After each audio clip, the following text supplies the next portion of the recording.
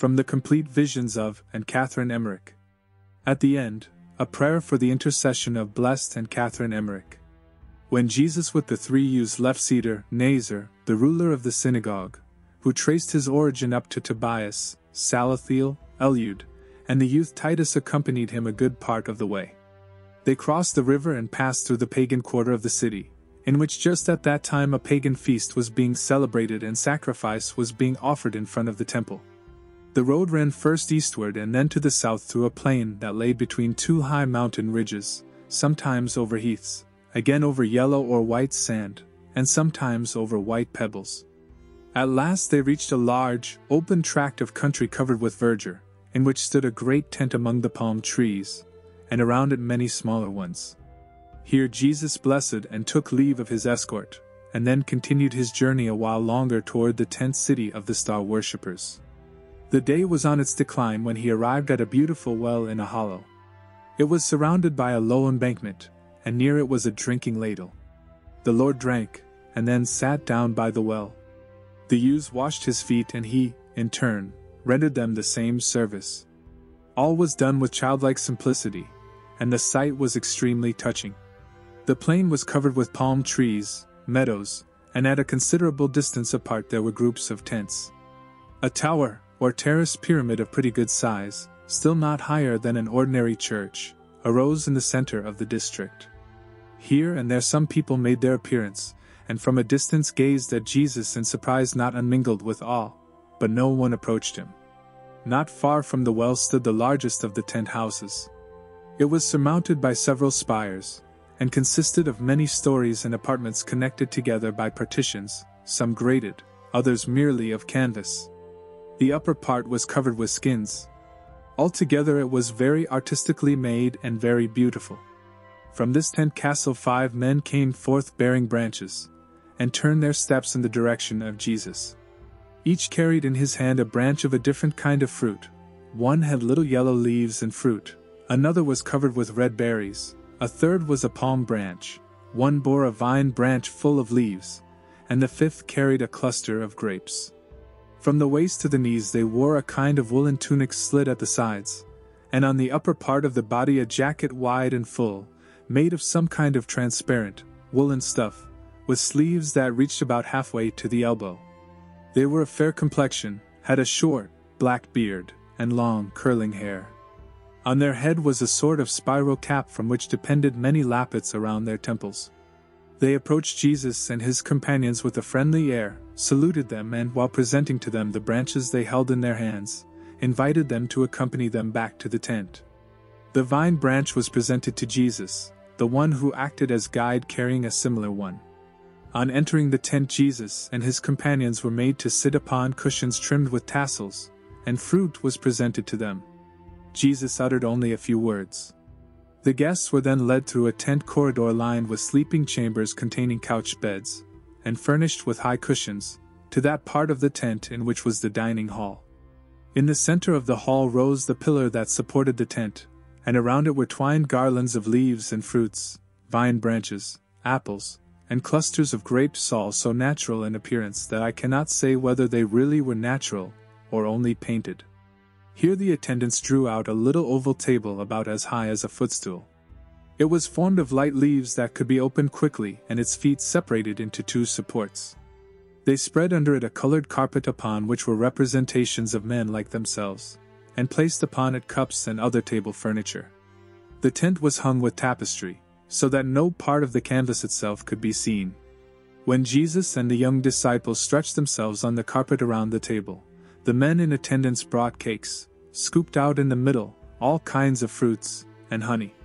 The attendants themselves sat on low, round folding stools, their legs crossed. Between their feet they stood a little disc supported on a long leg, and on the disc they laid their plate. They served their guests themselves turn about, the servants remaining outside the tent with everything that was necessary. I saw them going to another tent and bringing thence birds, which had been roasted on a spit in the kitchen. This last named apartment consisted merely of a mud hut in which was an opening in the roof to let out the smoke from the fire on the hearth. The birds were served up in quite a remarkable manner. They were, but I know not how it was done, covered with their feathers, and looked just as if they were alive. The meal over, the guests were escorted by 5 men to their sleeping rooms, and there the latter were quite amazed at seeing Jesus washing the youth's feet, which service they rendered him in return. Jesus explained to them its signification, and they resolved to practice in future the same act of courtesy.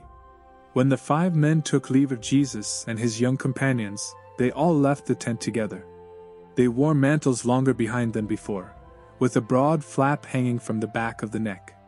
They proceeded to a temple which was built in the shape of a large 4-cornered pyramid, not of stone but of very light materials such as wood and skins.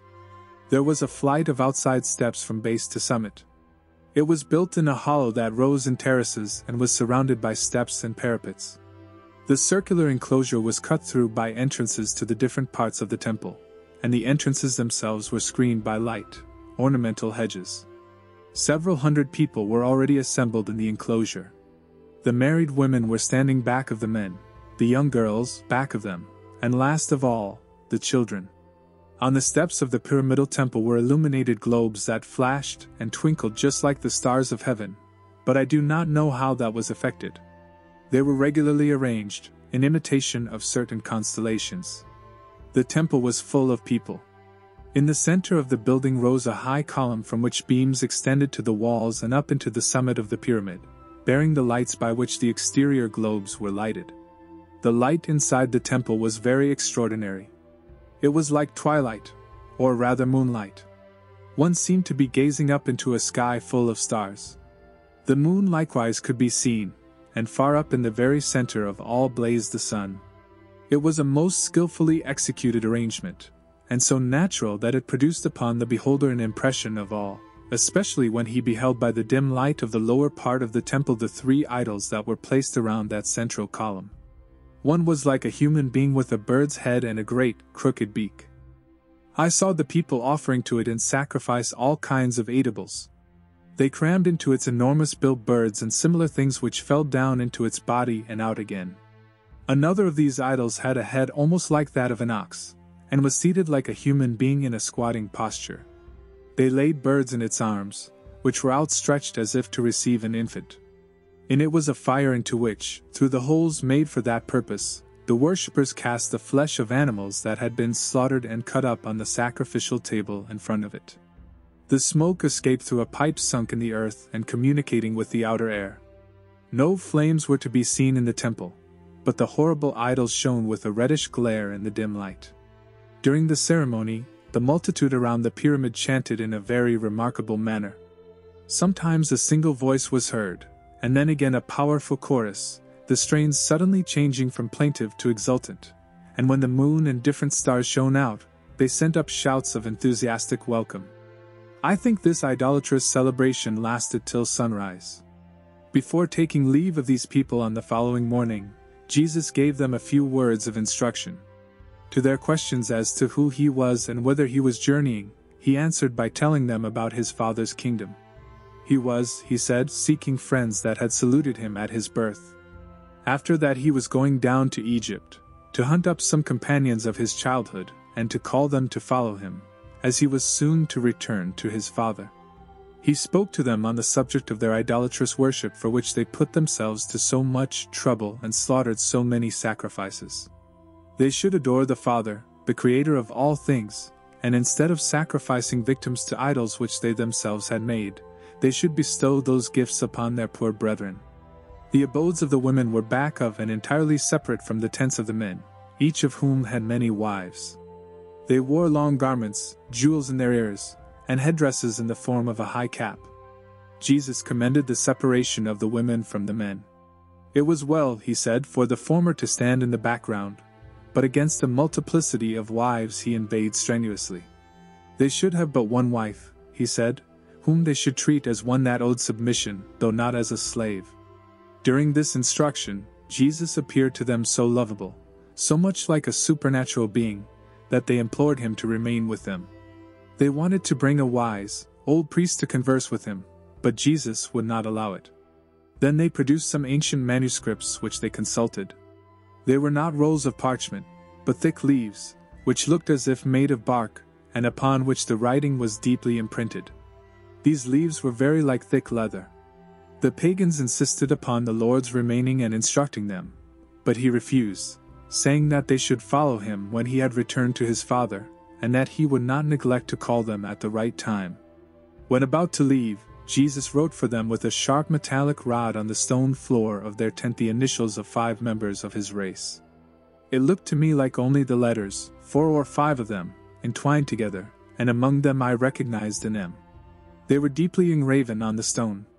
The pagans gazed in wonder at the inscription, for which they at once conceived great reverence.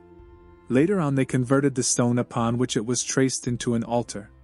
I see it now at Rome enclosed in one of the corners of St. Peter's Church, nor will the enemies of the church be able to carry it off. Jesus would not allow any of these pagans to accompany him when he departed.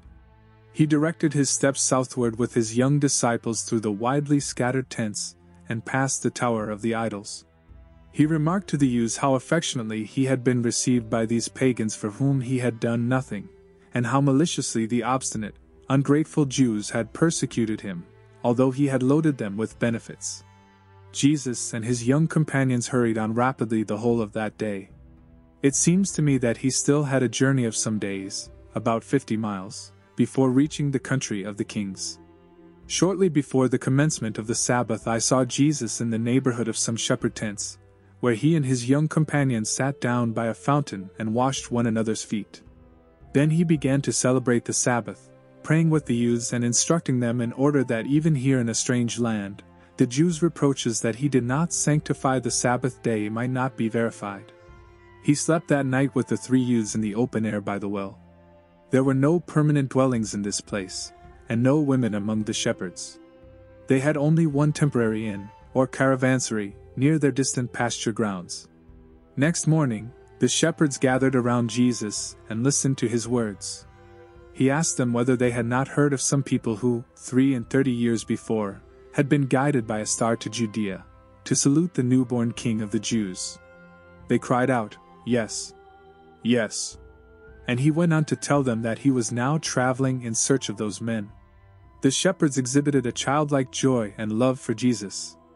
On a lovely spot surrounded by palm trees, they made for him a beautiful high seat or throne, up to which led steps covered with sod. They worked so very quickly, cutting and raising the sods with long stone, or bone knives, that the seat was soon finished. The Lord seated himself upon it, and taught in most beautiful parables. The shepherds, about 40 in number, listened like little children and afterward prayed with Jesus.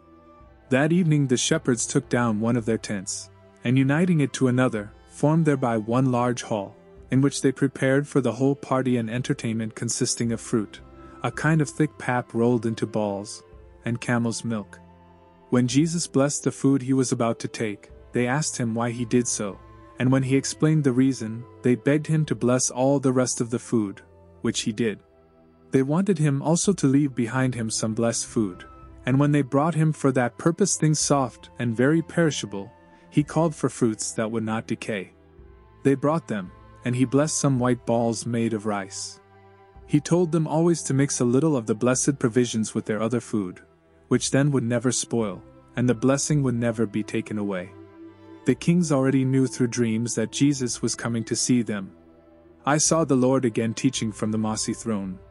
He taught about the creation of the world, the fall of man, and the promise of redemption. Jesus asked whether they preserved the tradition of any promise. But they knew only a few things connected with Abraham and David, and those were mixed up with fables. They were so simple, just like children in school. Whoever knew anything in answer to a question, said it right out. When Jesus saw how innocent and ignorant they were, he wrought a great miracle in their behalf. I cannot recall exactly what he said, but he appeared to catch with his right hand at a sunbeam from which he drew a ball like a little luminous globe, and let it hang from the palm of the same hand by a ray of light. It seemed to be large enough to contain all things, and all things could be seen in it. The good people and the disciples beheld in it everything just as the Lord related it to them, and they all stood in awe around him.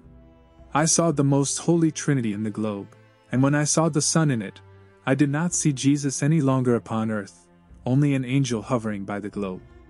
Once Jesus took the globe upon his hand, and again it seemed as if his hand itself was the globe, in which innumerable pictures unfolded, one from another. I heard something about the number 365, as if relating to the days of the year, connected with which also there was something in the pictures formed in the globe. Jesus taught the shepherds a short prayer, in which occurred words like those of and he gave them 3 intentions for which they should alternately recite it. The first was to thank for creation, the second, for redemption, and the third, I think, was for the last judgment. The whole history of the creation, the fall, and the redemption was unfolded in successive pictures in this globe, along with the means given to man to participate therein.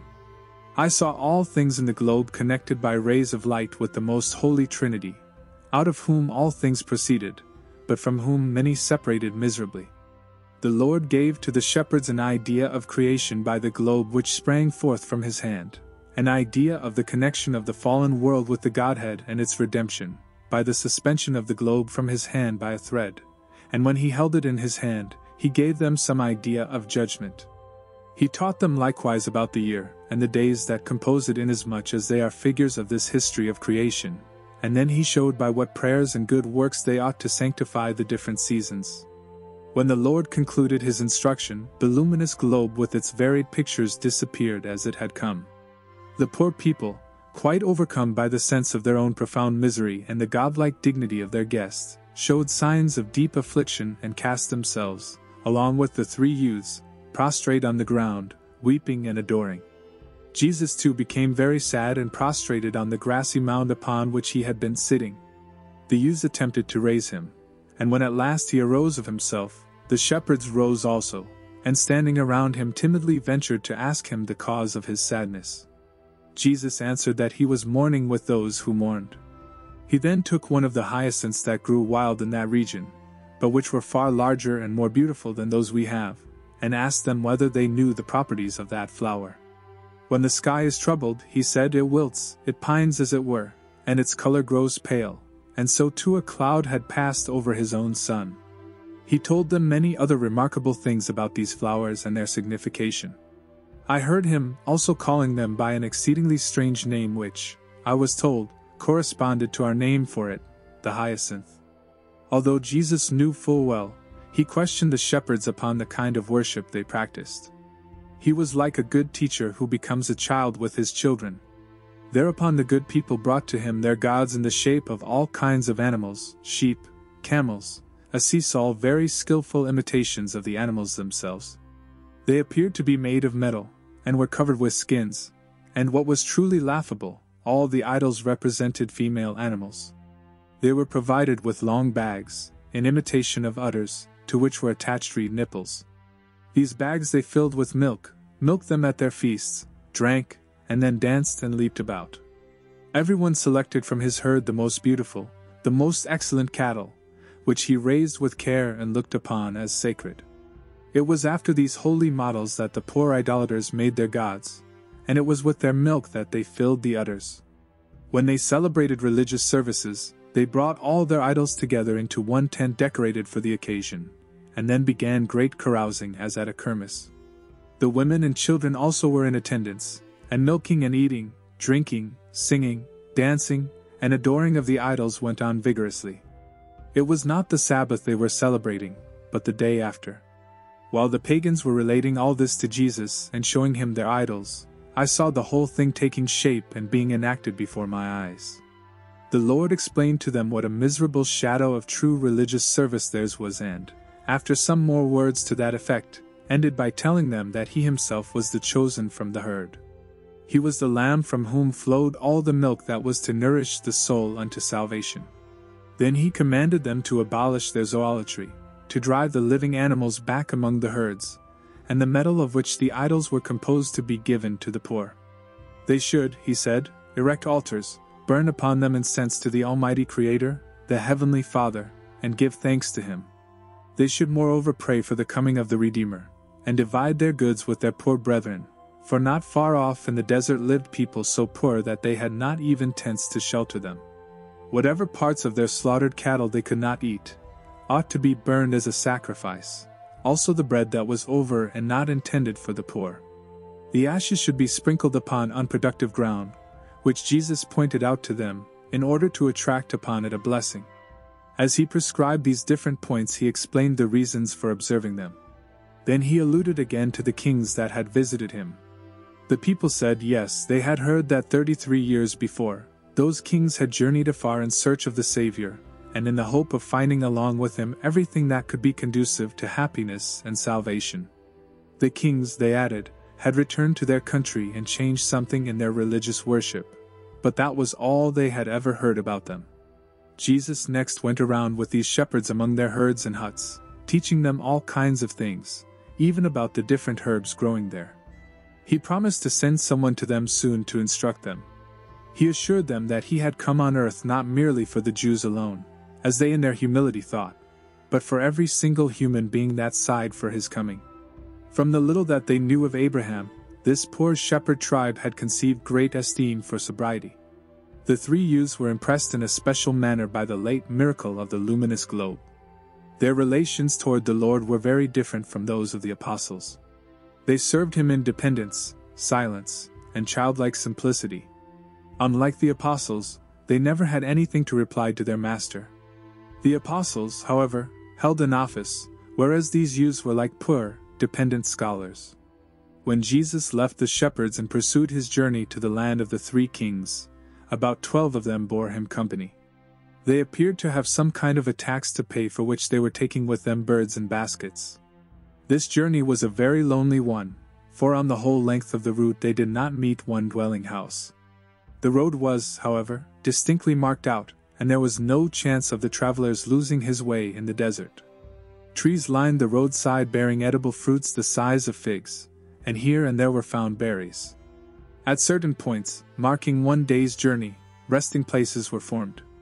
They consisted of a covered well surrounded by trees, whose tops were drawn together in a large hoop, their pendant branches thus forming an arbor. These resting places were furnished with conveniences for making a fire and passing the night. During the great noonday heat, Jesus and the youths rested at one of these wells and refreshed themselves with some fruit. Each time they thus paused on their journey, Jesus and the youths washed one another's feet. The Lord never permitted any of the others to touch him. The youths, drawn by his goodness, at times treated Jesus with childlike confidence, but again, when they thought of his miracles, his divinity, they cast timid and frightened glances toward him and looked at one another. I saw too that Jesus often appeared to vanish before them, although he did not fail to direct their attention to all that they met on their way and instruct them upon the same. They journeyed a part of the night. When they paused to rest, the youths struck fire by revolving 2 pieces of wood together. They had also a lantern at the end of a pole. It was open on top, and its little flame shed around a reddish glare. I do not know of what it consisted. I saw during the night wild animals running furtively about. The road ran sometimes over high mountains, not steep but gently rising. In one field I saw many rows of nut trees, and people filling sacks with the nuts that had fallen. It looked something like a gleaning. There were other trees whose leaves were gone but the fruit was still remaining, peach trees with slender trunks planted on rising ground, and another that looked almost like our laurel.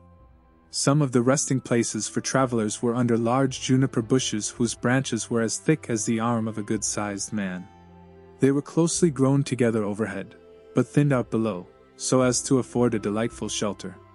The greater part of the journey, however, was through a desert of white sand interspersed with places covered, some with small white pebbles, others with little polished ones like birds' eggs, and there were large beds of black stones, like the remains of fractured pipkins, or pieces of hollow pottery.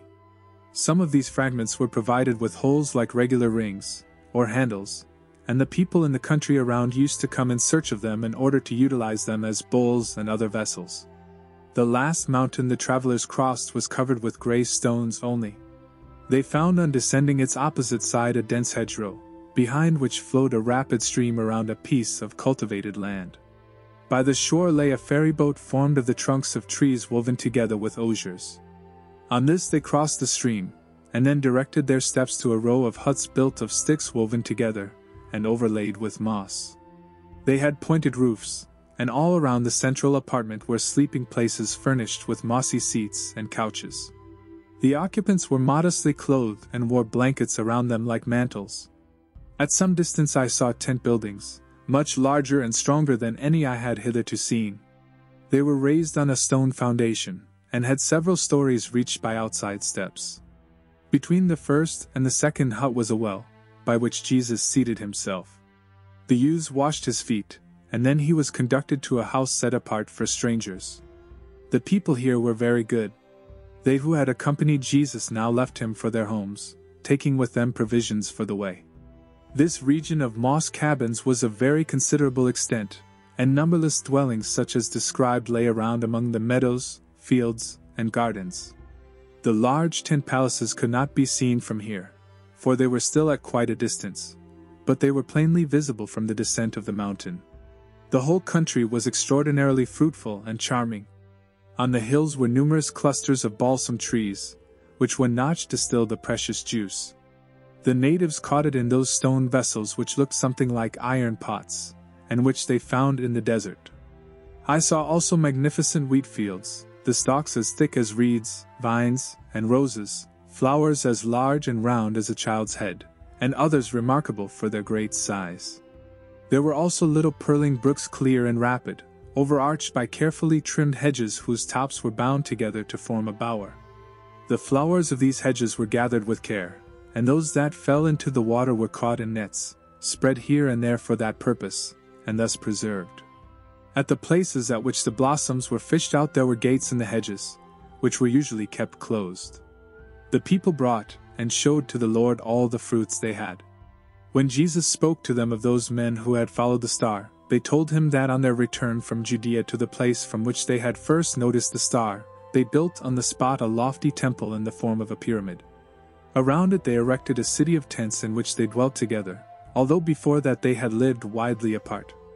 They had received the assurance that the Messiah would eventually visit them, and that upon his departure they too would leave the place.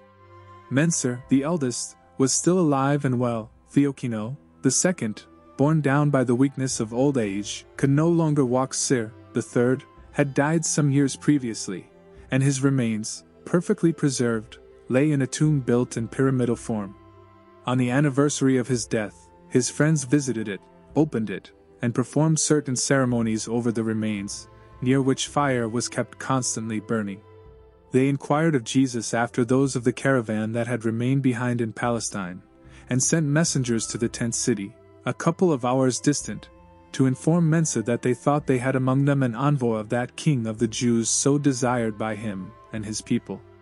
When the hour for the Sabbath approached, Jesus asked for one of the unoccupied cabins to be placed at the service of himself and his disciples, and as there were here no lamps of Jewish style, they made one for themselves and celebrated their holy exercises. Prayer for the intercession of Blessed Anne Catherine Emmerich. O blessed Anne Catherine Emmerich, devout and pious follower of Christ, who patiently endured the frailty of this mortal condition, who humbly received the honorable marks of Christ Jesus on your hands, feet, side, head, and chest, the marks which you were blessed by the Lord to witness for yourself in his own sufferings, we graciously ask for your intercession with God, that we sinners may be forgiven of our sins and be drawn more completely into spiritual communion with Christ our Lord. We ask this in the name of the most holy Lamb of God and through the intercession of Holy Mary, our Mother. Amen. In the name of the Father, and of the Son, and of the Holy Spirit. Amen. Our Father, who art in heaven, hallowed be thy name. Thy kingdom come. Thy will be done, on earth as it is in heaven. Give us this day our daily bread. And forgive us our trespasses, as we forgive those who trespass against us. And lead us not into temptation, but deliver us from evil. Amen. Hail Mary, full of grace, the Lord is with thee. Blessed art thou among women, and blessed is the fruit of thy womb, Jesus. Holy Mary, Mother of God, pray for us sinners now, and at the hour of death. Amen. Glory be to the Father, and to the Son, and to the Holy Spirit. As it was in the beginning, is now, and ever shall be, world without end. Blessed Anne Catherine Emmerich, pray for us.